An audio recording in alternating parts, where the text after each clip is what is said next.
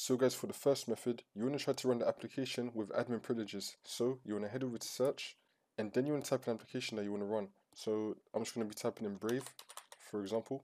You want to right click on it, and then click on Run as Administrator, and then click on Yes.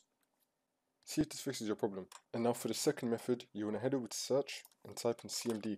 Then you want to run as administrator, and then click on Yes. Now once you're on this, you're going to type in NET space stop space HTTP. Click on enter. And then once this comes up, you're going to type in Y and then click on enter again. You're going to wait for all this to load.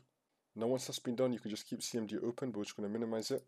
And now you're going to head over to search and type in registry editor. You're going to right click on it and then click on run as administrator. And then click on yes. Now before we do anything, we're just going to create a backup. So you're going to click on find and then click on export. And you can just save it to your desktop. Just going to call it registry backup and then click on save.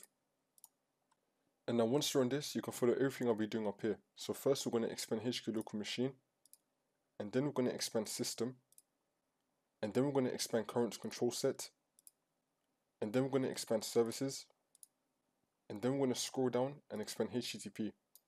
Expand this, and now you want to expand parameters. And now once you've expanded parameters, you just want to right click on parameters and then click on new and then click on key. And now you want to create a new folder that's called list only list and then click on enter. And now once you're on list only list, you just want to right click on any blank space, click on new and then click on deal with 32-bit value. And now you want to head back over to CMD again, and now you want to type in ipconfig, click on enter. And now you want to rename this as your IPv4 address. So I'm just going to copy this, so I'm just going to highlight over it, Control C on my keyboard. Then I'm going to just right click on this, click on rename, and then paste it right here.